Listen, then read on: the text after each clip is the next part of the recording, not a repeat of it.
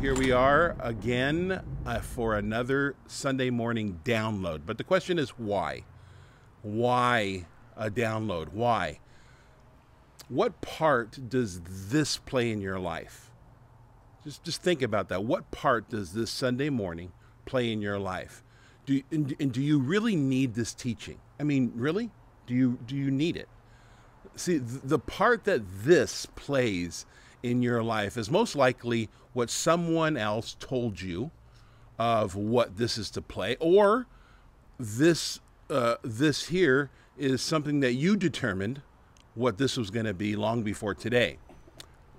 Now, here's what I want to say. What if both of those reasons, and I don't even know your reason, but what if both of those reasons are really not what this is about? What if you really do need this? What if the reason for this in your mind, what if it's way off? Is that possible? I mean, what if it's not even close? And why do I say way off? Because my concept of church was way off. And that includes most of my years as a pastor. And I've been in full-time ministry for over 30 years. So with the wrong mindset, you might take what this has to offer and put it in a place where it was never meant to be. And so for reasons of teaching, I want to challenge you this morning in the way you have thought about church to begin. You think you can handle that? All right. Let's pray. Father, we ask you to make clear what your thoughts are to us individually. Amen.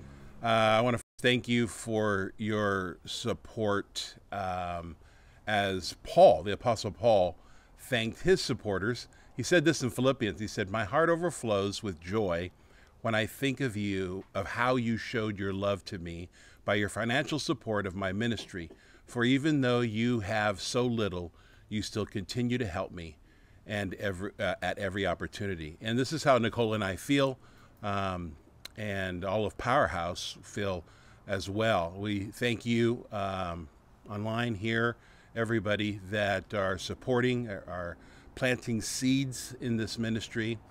Without people like you, this ministry wouldn't be here. So I thank you again. Did you know that back in the Victorian era in England, the lowest form of accommodation was a tightly stretched rope that people could actually bend over and sleep? And it was only a penny. It only cost a penny. The ones who usually used this accommodation were drunken sailors who spent all their money on drinking. And this is said to be how the term hangover originated. Okay, so here we are being discipled, trained, equipped, empowered for what purpose? Is it to know a little more? Some people look at this like a student would look at elective classes. Remember elective classes? It's those classes that are not essential, but are nice to have. I remember an elective class I had in high school. It was Piano 101. No one in the class really took it seriously because it wasn't an essential class.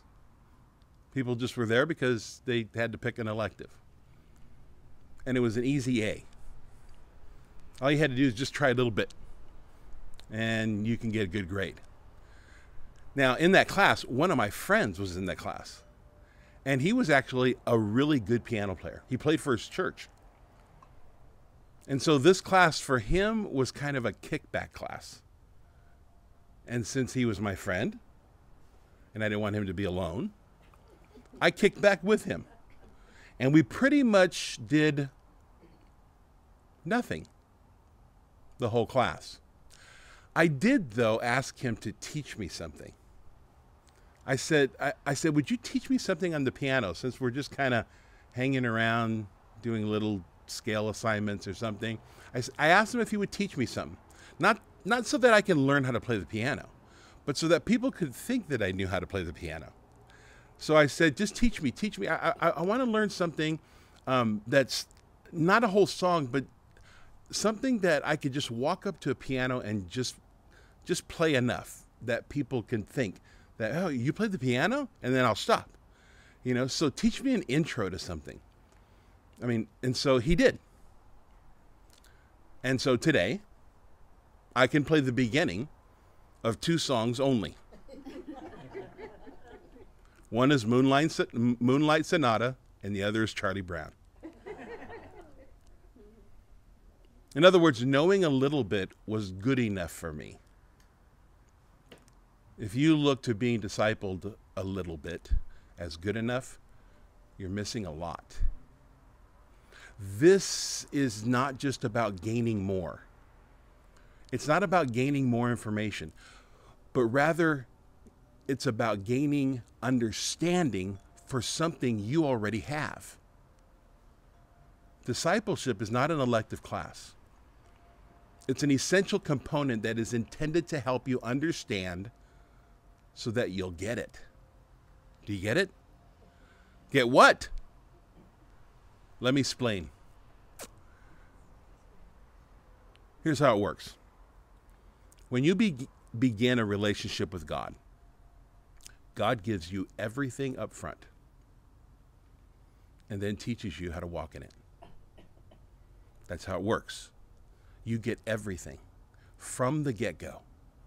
You have complete fullness right at the beginning, and then he teaches you how to stay full. You are complete in him, and then he teaches you what that looks like.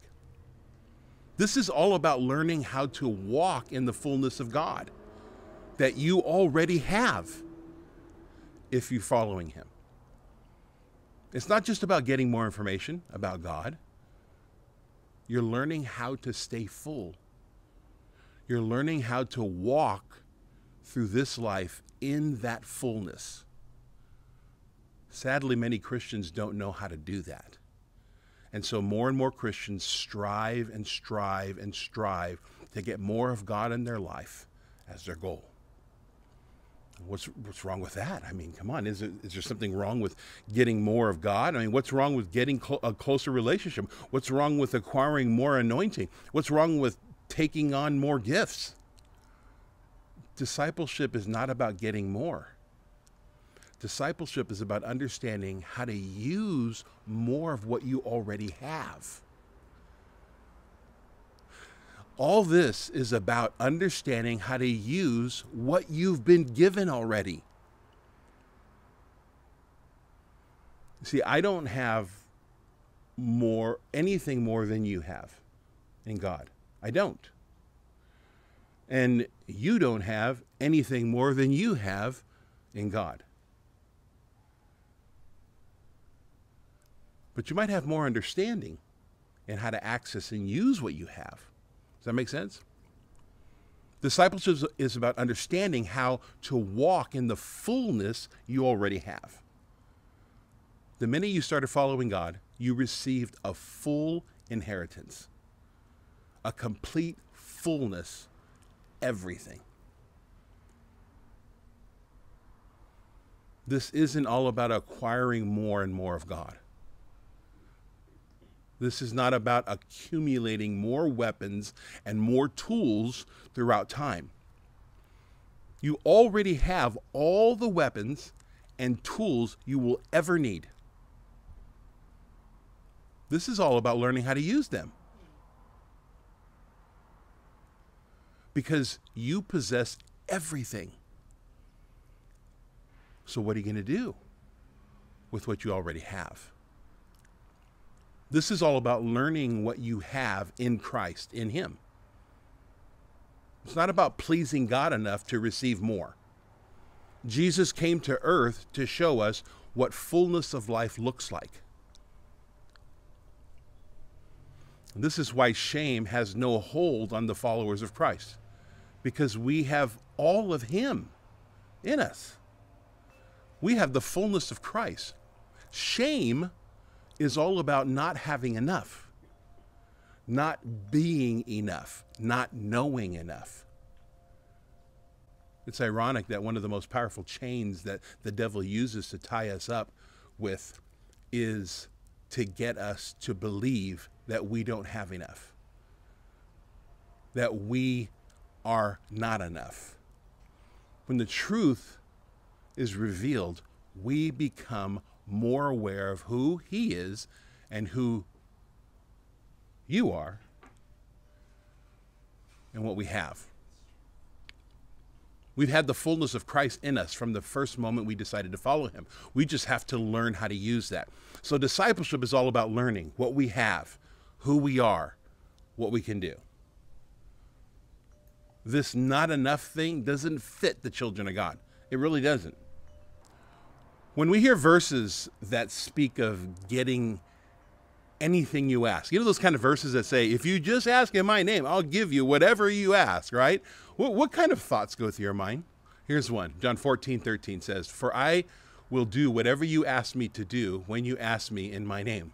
And that is how the Son will show what the Father is really like and bring glory to him.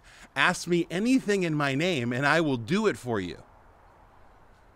And then it goes on to say things like, in the scripture, it says like everything in Jesus is yes and amen. 2 Corinthians 1:19 says, Jesus Christ is the Son of God, and he is the one whom Timothy, Silas, and I have preached to you. And he has never been both a yes and no. He has always been and always will be for us a resounding yes. For all of God's promises find their yes a fulfillment in him. And as his yes and our amen ascend to God, we bring him glory. So everything in Christ is yes and amen. It's just yes and amen. His yes, your amen. Amen. And whatever you ask will be done. Amen. Whatever? See, to me, that kind of sounds, that could be a little dangerous, can it be? Right? I mean, if you say this and somebody like, whatever, I mean, some people might take advantage of this, right? Well, you know what God says to that? He says, I hope they do. I hope they do take advantage. Someone needs to take advantage of me. When God grants you something, he expects you to take him for granted. Problem is we don't. We look at verses like that and we say, yeah, that's nice, but. And so what happens? No one takes advantage of it. No, not actually no one, but you know what I mean. We're become on the side of backing off of it. That's why when we think of this could be taken advantage of, and it can't just mean that, God says, take advantage of it. Go ahead. But what if when God grants you something, he expects you to take him for granted? You were designed to have a life that carries more than you can hold.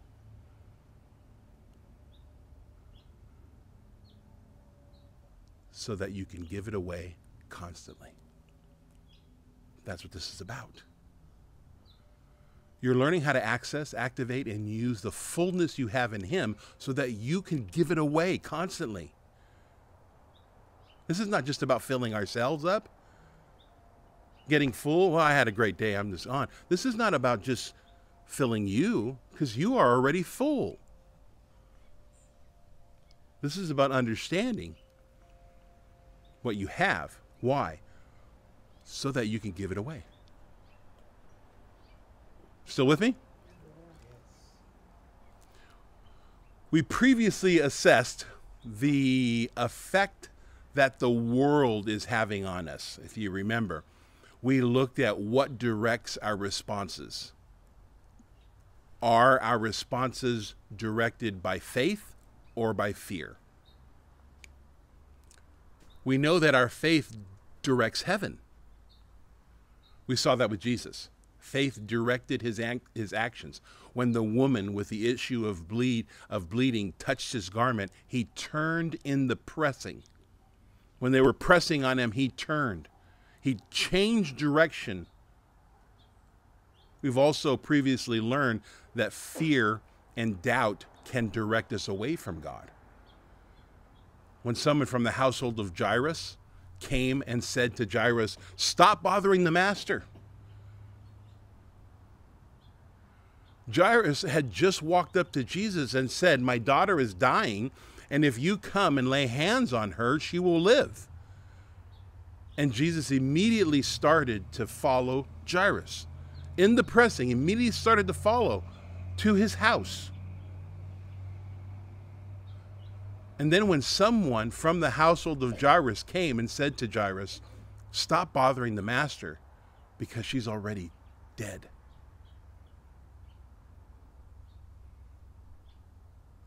You see, what was it that changed the direction of Jesus' plans that day? He came in and they're going, he's obviously in a direction, but he instantly stopped and he began to follow Jairus. What was it that changed his direction? Faith. Jairus said, "If you place your hands on my daughter, she will live. She will be better." It was that faith that changed the direction. And then when someone from the household of Jairus came and said, "Stop," Jesus immediately turned to Jairus and said, "Stop. Stop it." He's like, "Whoa, stop the fear and only believe."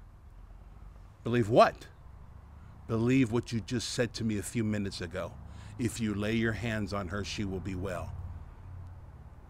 The servant said, "She's dead. Don't trouble." Jesus was telling Jairus, that's fear talking. Stop that. Fear has the ability to rob you of your faith. We have the ability to stop fear. We know that because Jesus told Jairus to stop fear. He knew that Jairus had the ability to stop fear. We also looked at some of the fears and the negative components that direct us away from God. These negative things that we deal with today, like worry, stress, guilt, regret, shame, hopelessness, discouragement. When we looked at these things the other week, the first thing that we did is we identified that those components, that list that I just said, are not from God. They're from the devil. It's important to know that. Sometimes people think, but if a negative, something like that, shame or guilt, if it causes me to do good, then it must be from God. No, it isn't. It never is. And it never will be. But if good comes from it, it must be God. No, that's the counterfeit of the enemy. Because if the enemy can get you to believe that something negative can bring good, guess what? You're going to look to the negative as something that has place now in your life. The devil's purpose is to move us away from God. Last week we saw the need to shut the door to those things that have been in our lives and have overwhelmed and overpowered us. That's where we ended last week. That brings us to a question. How do we shut the door? I mean, it's good that we need to know that we need to shut the door. And many of you probably left last week or listened to this message and said, "Yeah, I'm going to shut some doors." But how do you do that? I couldn't give all the information in one thing, so I'll just spread it out. Are you interested in knowing? Yes. All right. So the way we shut the door, let me say it this way. Remember how we determined that our interaction with God is supernatural? You know, where we do the natural and God does the super part? So let's look at what's involved in the natural part. The natural part involves an action. James 4:7 says, "Submit therefore to God, resist the devil, and he will flee from you. Draw near to God, and he will draw near to you." So when we move away from the devil, we go the other direction. It's one movement. When we resist the devil, we go towards. Resist the devil, we go towards. We don't just resist the devil, but we resist him and move the other direction. Resist the devil, draw near to God. So the answer to the question of how we shut the door with his presence. That's how we shut the door. How we always shut the door is with his presence. When we resist, we say, no, we don't want to do that. I won't do that. Whatever. That's one thing, but we can't just, that's only half the action. It's resist the devil and draw near to God. We resist and we go the other direction, which is the presence of God. Does that make sense? So give me some descriptive words of what is in God's presence. In God's presence, there's what? Just one at a time, one at a time. Raise your hand so we can hear each one. Liberty. Yeah. Peace. Joy. Lots of joy. Worship. Love. Yeah, kindness. Patience. Gentleness. Thankfulness, right? I mean, all this. So the question is now, how do we get into God's presence? Well, we know that God's presence shuts the door, so we need to keep going. How do we get into God's presence? Well, for one, God is not good at being loving.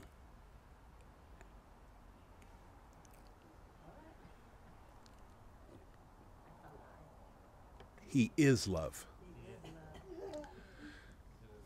That's like saying, I am not good at being Bob Andrade. I am Bob Andrade. I'm not good at acting like Bob. I am Bob. God is not good at loving. He is love. God is not good at being patient. He is patience. God is not good at having joy. He is joy. And you will find his presence in joy, in peace. Be filled with joy. What is that? Smile, laughter, happiness, and you will be right in the middle of him.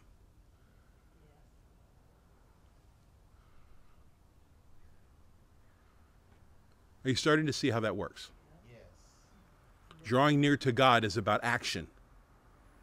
Joy is that action. Peace is that action, etc. Being joyful is that action. Being peaceful is that action. Experiencing God's presence takes place while you are experiencing things like joy and peace. Have you ever been in a place where you can feel that God's presence is absent? I mean, his felt presence is absent. Okay, you describe what was in God's presence. Describe now the feelings that are in that place where God's presence is absent. Raise your hand. Yeah. Stress. Fear. Emptiness. Hatred. Yeah. In those places, joy is absent. Peace is absent. Love is absent. Hope is absent. This is another reason why we are learning to shift the atmosphere around us. Amen. Where you find joy, where you find laughter, where you find happiness, where you find peace and kindness, you will find God's presence. God's presence is not just found in solitude. It's not just found in meditation. It's not just found in song. Those are great things. But somehow, if we just stay there, then we begin to think that God's presence is just something that we call upon, and it's only done in a solitude moment. But let me tell you, God's presence is found in everything that is of him. So if shutting the door if we shut the door by being in his presence, and being in his presence is being in laughter and smiles and joy, then we need to understand that God's presence is more than just your prayer closet. Nothing wrong with your prayer closet. But there's so many facets of his presence, right? I mean, even if you're in your prayer closet and from one day to another, I bet you it's different. And so we need to expand and understand that these things of God, that his presence are found in these things. So do you want God's presence? Seek joy. Laughter. Smiles. Like, I don't know, do I summons God from heaven to this place? Start smiling. Start smiling. Start bringing joy into that place. Does that make sense? Now, with all that in mind, let's look at our list of 10 keys to shifting atmospheres. The 10 keys we are learning about are, one is believe, two, believe with expectation, and then having a victorious mindset, being filled with the Holy Spirit, allowing for the fruit of the Spirit to manifest, thankfulness, asking God for angelic help, using your words in alignment with heaven, declaring the opposite spirit that is present, and celebration. So we started to look last week at number 7, asking for angelic help. Let me approach that in this way. What is God's name? What is God's name? Well, one at a time so I can hear. Okay, Jesus, what is I am? Yahweh. Elohim. Jehovah Jireh. Jehovah Nisi. Jesus. Yeshua. Yeah. So let's look at some of the names that are of God. Just some, because there's many. El Shaddai. Right? That means all-sufficient one. Lord Almighty. Elohim. That's a plural word. That's God the Father, the Son, and the Holy Spirit. Elohim, that's the Most High God, the Judge, the Creator. We see that in Genesis, where it says us. Let us make man in his image. Let us, Elohim, that's plural. It's a plural word, meaning the three, God the Father, the Son, and the Holy Spirit. Adonai, that means Lord, Master. Yahweh means Lord, Jehovah.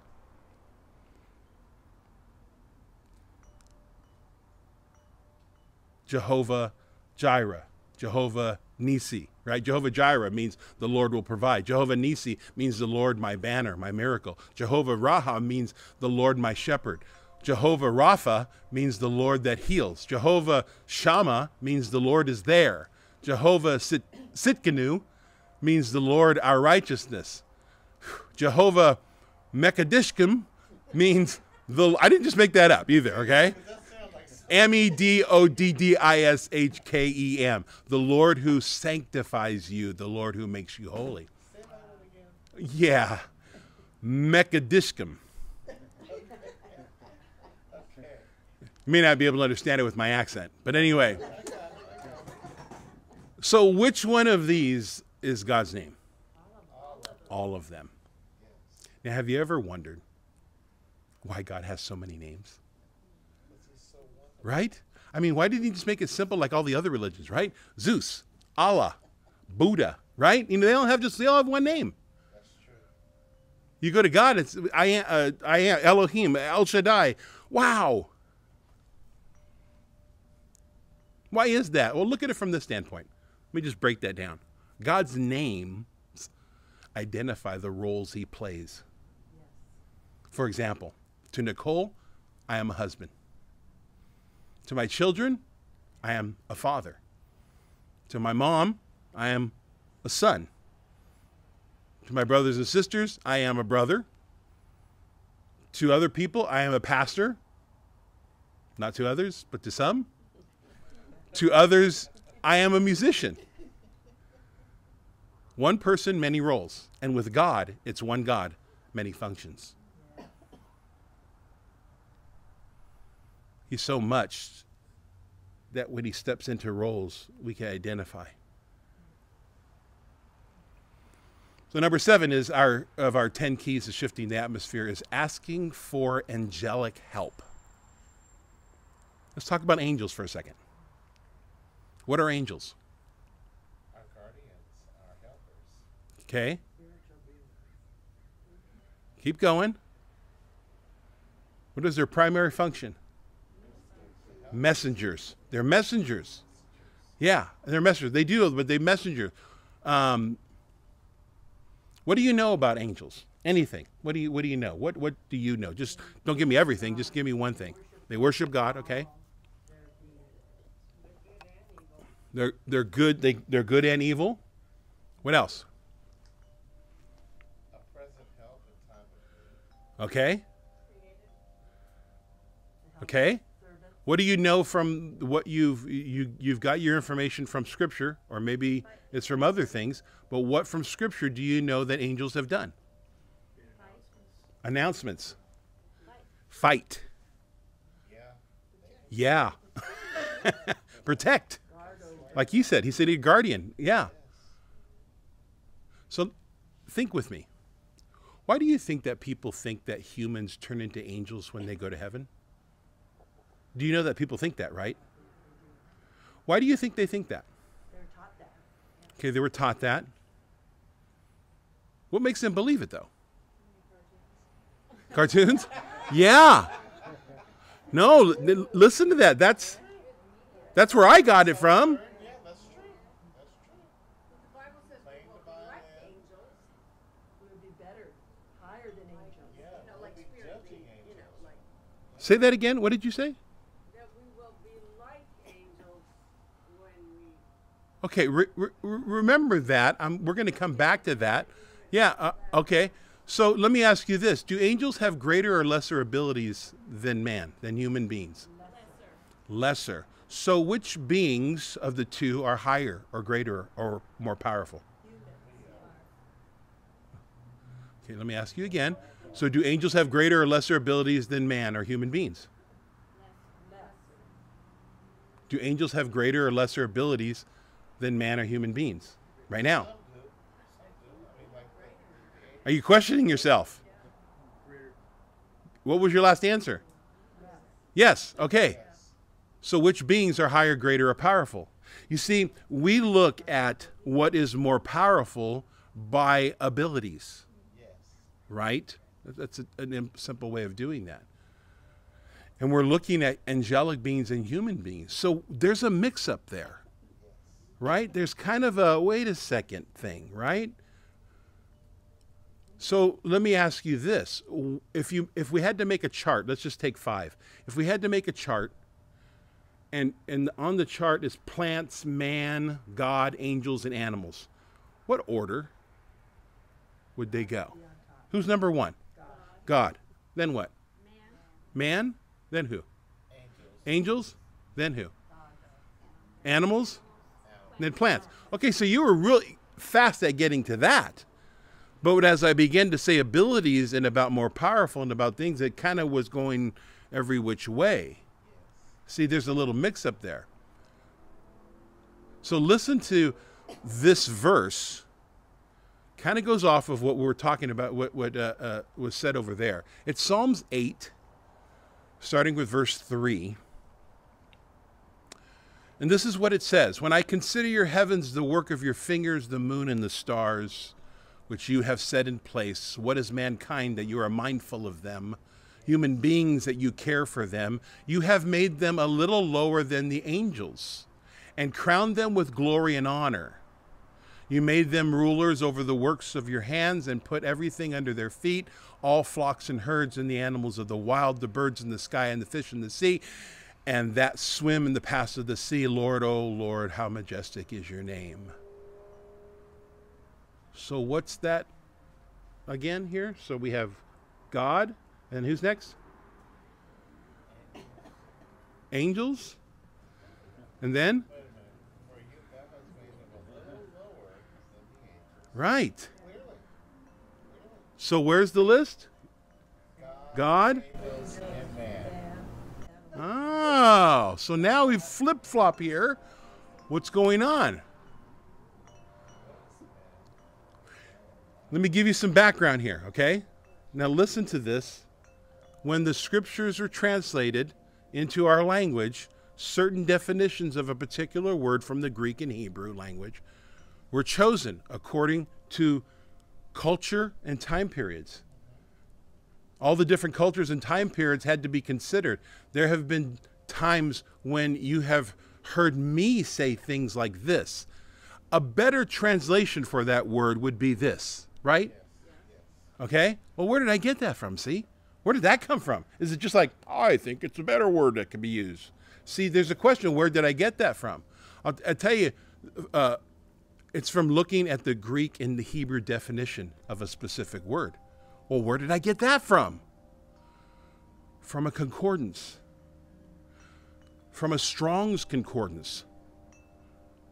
You see, there's a concordance that every one of us have access to, whether in hard copy or digital.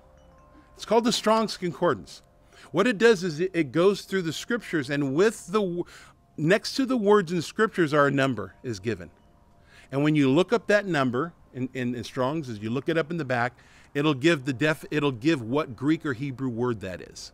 And then it'll give you all the definitions of that one word. And sometimes there's multiple. There's like 5, 10, 12 different. So when it's translated into English, somebody had to get one of those words from that and put it into. But here's what happens. There's other words that were there that could have fit there. So it's good to have a concordance as you look and you have questions about the word. You don't have to wait till Sunday. I don't mind.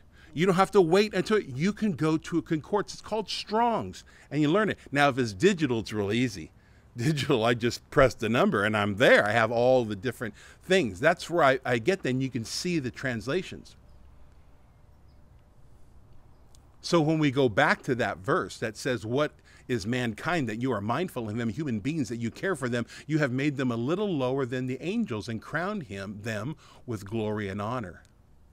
See, this verse used to never set right with me because of what it did to us here today, until I learned the importance of looking up words in the original language from the Strong's Concordance.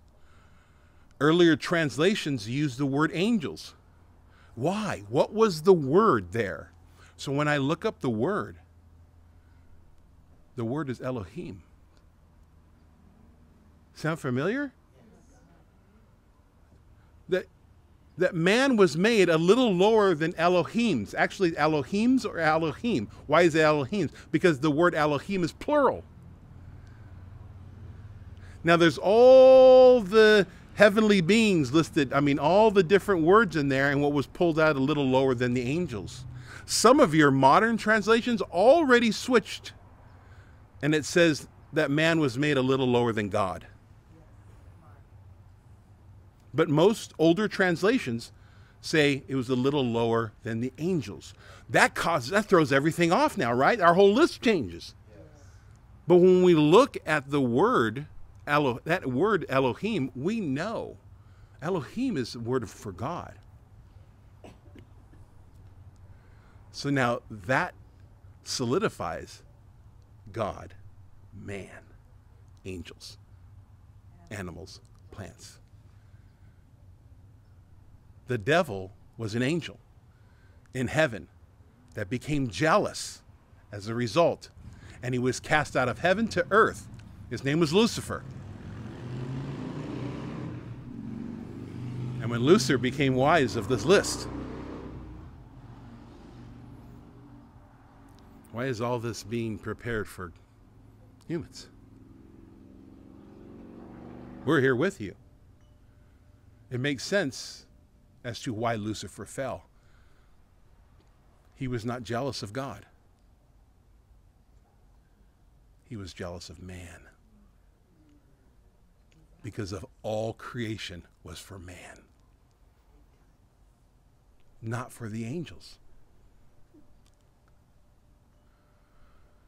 Look at this verse in Isaiah 14:12. It says, how you have fallen from heaven, speaking of Lucifer.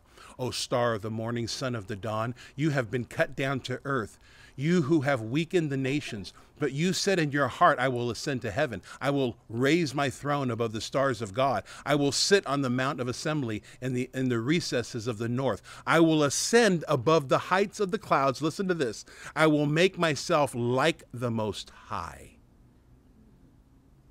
Who is like the Most High? Who is made in the image of the Most High? Man. Lucifer is jealous of man. What verse is that? Isaiah 14:12 through 14. I got some. Thank you. And we'll go more into that because there's a lot more into that. It's really interesting, but that's for another time. We don't have that kind of time right now. But let's look at asking for angelic help. So before we look at this, we need to see who they are. We need to see what angels are. They are messengers that minister to us on behalf of God. And Lucifer himself was jealous of man because we were made in the image of Elohim. We were. And the earth, sky, and all creation is for his children who bear his image. And we were made just a little lower than God himself. Man, unlike anything of God's creation, is made in the very image of Elohim, God himself. God, man, angels, animals, plants.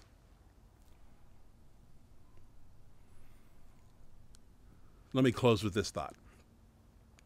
Last week I shared with you about how in my life shame slowed me down. Shame keeps us in a state of striving to be like someone we're not. That's what shame is. What if right now you are exactly who you are to be?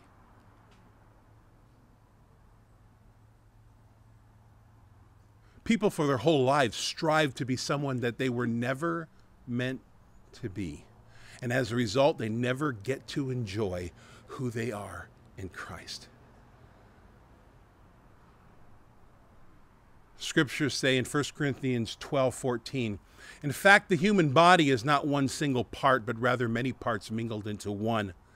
So if the foot were to say, since I am not a hand, I'm not a part of the body, it's forgetting that it is still a vital part of the body. And if the ear were to say, since I'm not an eye, I'm not really part of the body, it's forgetting that it is still an important part of the body. Think of it this way, if the whole body were just an eyeball, how could it hear sounds? And if the whole body were just an ear, how could it smell different fragrances? But God has carefully designed each member and placed it in the body to function as he desires. A diversity is required. For if the body consisted of one single part, there wouldn't be a body at all. So now we see that there are many differing parts and functions, but one body. It would be wrong for the eye to say to the hand, I don't need you. And equally wrong if the head said to the foot, I don't need you. In fact, the weaker our parts, the more vital and essential they are. The body parts we think are less honorable, we treat with greater respect. And the body parts that need to be covered in public, we treat with propriety and clothe them. But some of our body parts don't require as much attention. Instead, God has mingled the body parts together, giving greater honor to the lesser members who lacked it. It has done this intentionally so that every member would look after the others with mutual concern, and so that there will be no division in the body. In that way, whatever happens to one member happens to all. If anyone suffers, everyone suffers. If one is honored, everyone rejoices. If you are an elbow and you strive your whole life to be like a hand, you will never be enough. You will always come up short. Shame is defined as never being enough. Satan comes to steal, kill, and destroy everything in your life. He is also known as the accuser of the brethren. And when he accuses you of not being enough and not doing enough, that arrow is called shame.